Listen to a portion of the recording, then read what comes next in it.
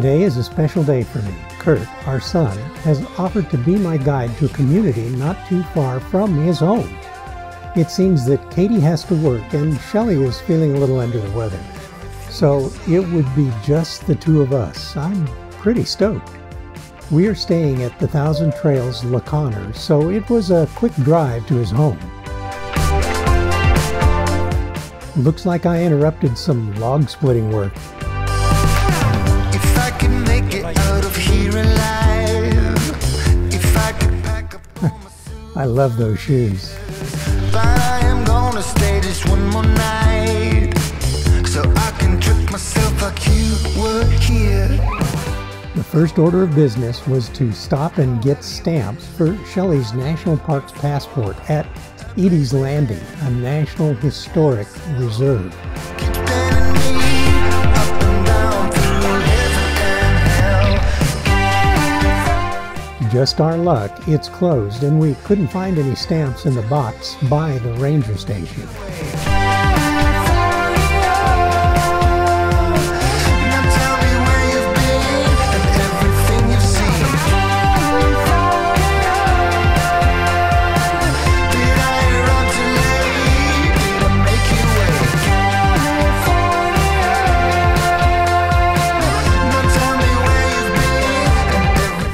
We are on the ferry to Port Townsend, this being only my second ferry ride. The first while we were in Louisiana a couple of seasons ago. We never got out of the car then.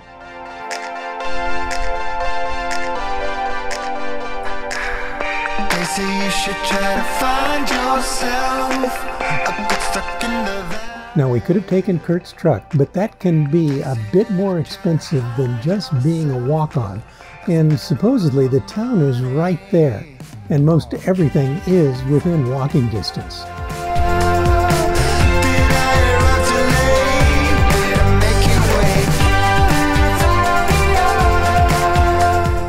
So Kurt parked, we bought our tickets right there in a kiosk and boarded. Now this I hadn't done before.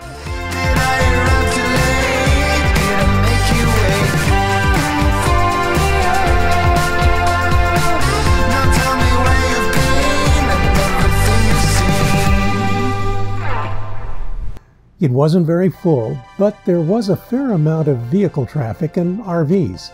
Seems there are some nice parks to stay at on the peninsula. Without the ferry, it would be about a 2-hour drive to get to the port.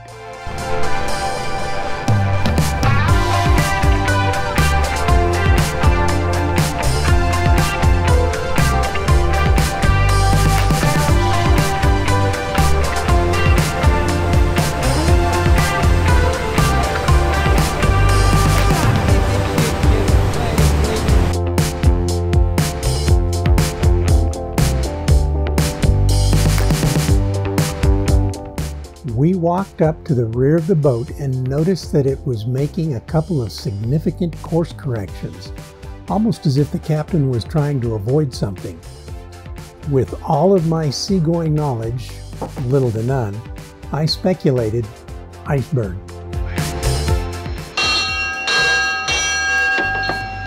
Iceberg! Get ahead! Too many movies. Kurt pointed out a smallish sailboat. Oh, okay. Oh, look at that, how close that sailboat was. Maybe that was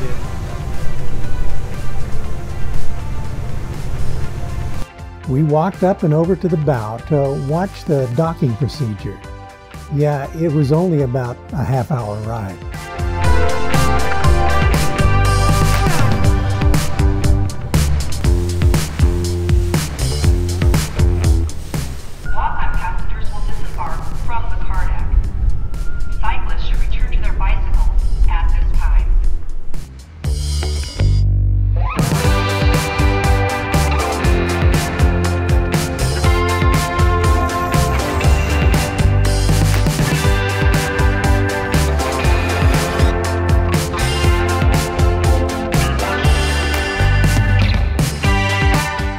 That is a lot of bumpers to funnel the boat into the dock.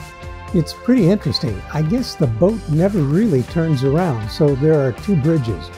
one for whichever way it's going, and thrusters, props, or who knows what for each direction. It sure does churn a lot of water when it's slowing down to dock at the ramp. Kurt said this was one of the smaller ferries too.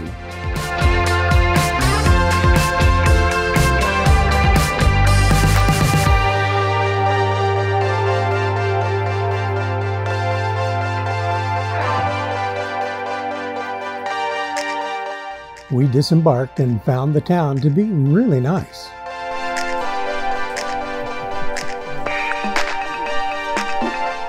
Port Townsend is best known for having more than 300 Victorian-style homes in a city with a population of less than 10,000. Back in the mid-1800s, town planners expected the city to be the biggest port in the state because of its position on Puget Sound, so they built it up big time.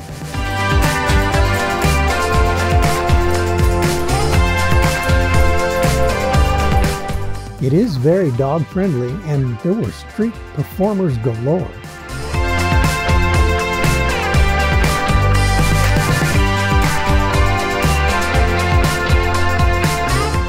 We stopped at a soda shop for a quick bite and a drink.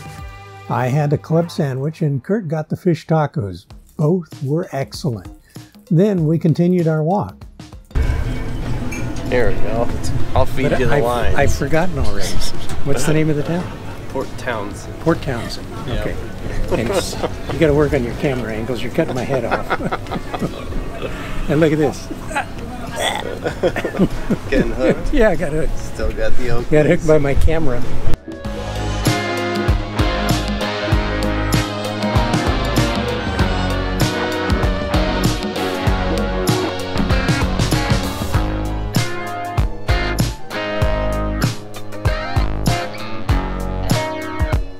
Kurt made a great suggestion.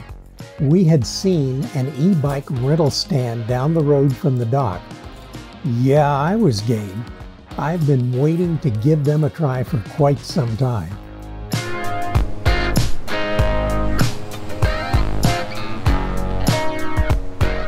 The plan was to ride out to the lighthouse, about 7 miles away. He said that he and Katie had walked it, and even though they enjoyed it, they were pooped by the 3-hour trip, and they still had to walk back.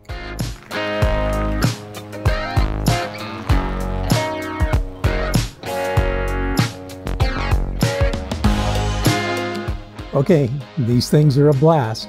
We rode right past a wedding party. Sorry, folks. Hope we didn't photobomb those wedding shots.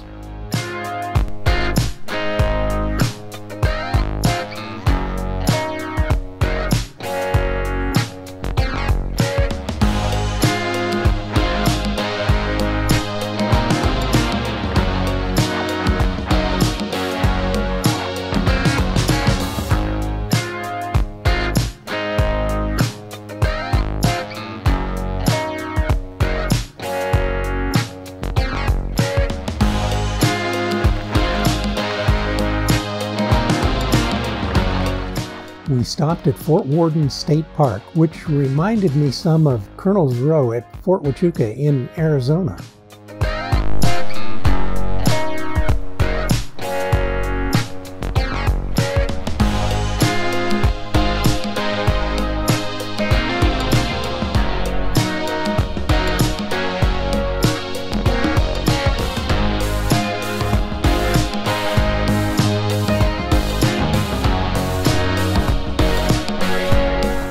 Then, through a couple of state RV parks, I could see staying at one. And finally, to the Point Wilson Light. And of course, it was closed. So, back into town.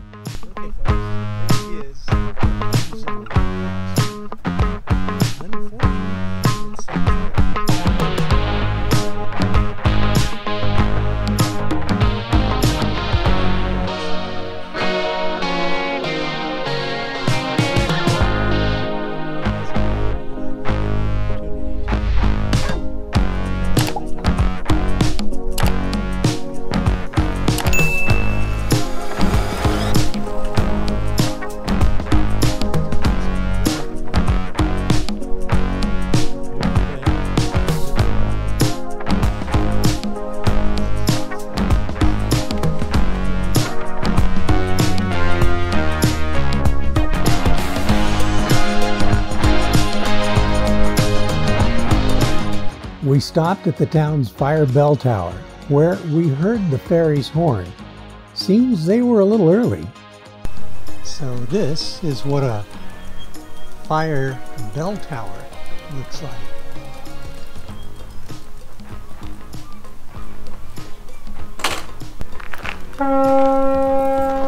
There's the ferry. It's a nosy ass little ferry. Especially if you're standing on the bow.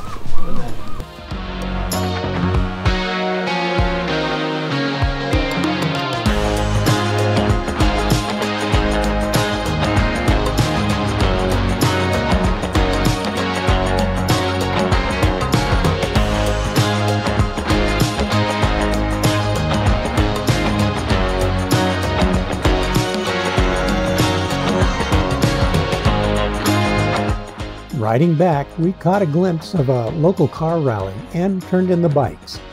14 miles, 3 hours, lots of hills, and I didn't pedal once and still had 80% battery left. $40 each for the 3 hours. I could get used to this.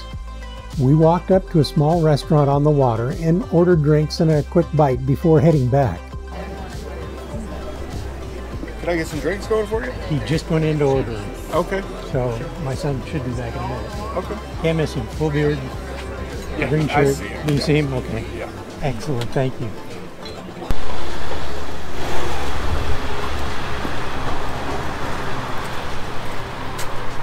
Fly away. Am I here?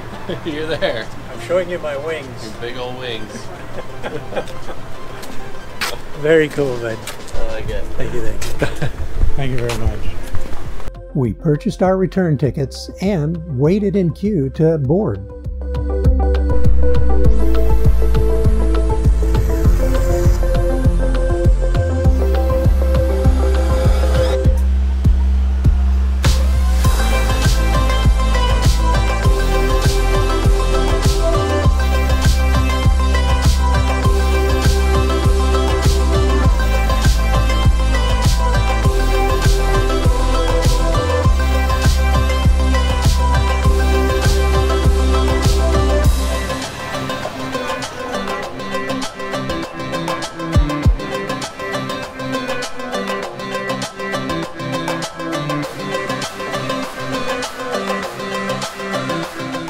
What a beautiful sunset cruise we had going back.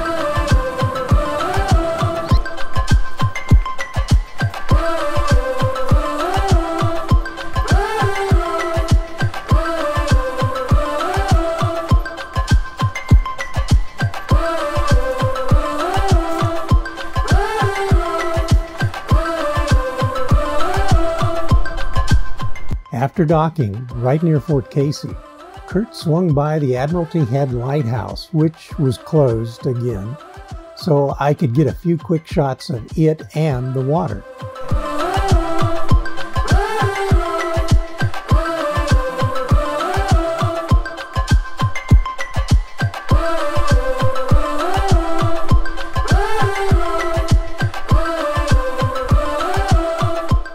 I'm going to definitely bring Shelly back here to Port Townsend and have us both check the town out.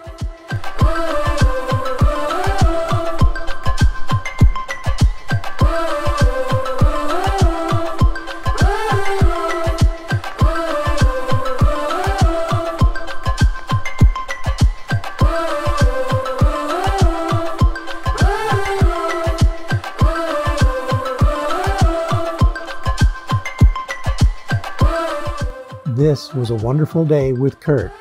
It's not often anymore that I get a chance to try out all my worn-out old dad jokes on anyone. Sorry, Kurt.